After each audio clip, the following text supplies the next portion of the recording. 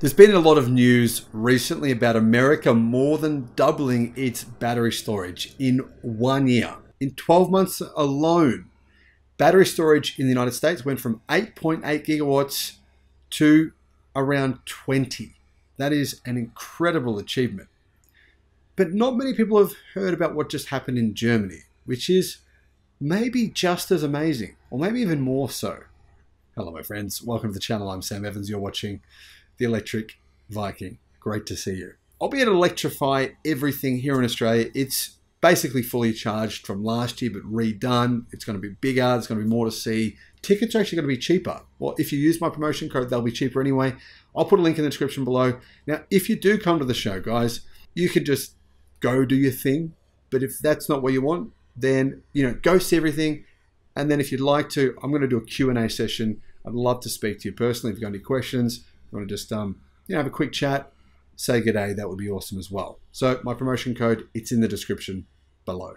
There has been a solar and home battery boom in Germany. Now, you kind of think to yourself, well, 90% of the world lives on the sun belt. So 90% of the world lives in an area where we call it super sunny. They get lots of sun. Solar there makes incredible economic sense. But Germany does not. This is why this is a bit of a surprise. There has been a boom in battery and solar installations in Germany. In fact, Germany now has more solar installed than any other country in Europe. Incredibly, more than 50% of Germany's power now comes from solar. And they've turned off all of their nuclear power plants because they're getting ready for 100% renewables, which is an incredible achievement. However, at a smaller scale, Germans individually are installing solar and batteries at an incredible rate. In 2023, Germany's solar installations doubled. They doubled the total number of units to more than 1 million, reports the solar industry.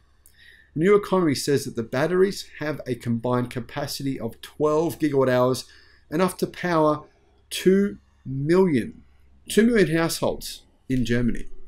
That's a pretty significant number just at an individual basis. This is not solar farms, this is just individuals. And that was just in 2023 alone. The expansion of solar electricity storage systems has picked up speed rapidly. Both the total number of solar batteries installed and their storage capacity have doubled in only 1 year. So what this means is that in 2023, the total number doubled, meaning that in one single year, the same amount of solar and home batteries was installed as what was installed over the past 20, 30, 40 years combined. And the reason for this is the price has come down by such staggering amounts that so many German people are saying, you know what, why are we not doing this? Makes sense. Why are we paying for electricity when we can just install a relatively very affordable now home battery and solar system? When installing new solar power systems on private buildings, electricity storage systems are now standard. This is one of the other reasons for such big growth in Germany. New houses basically have to have it.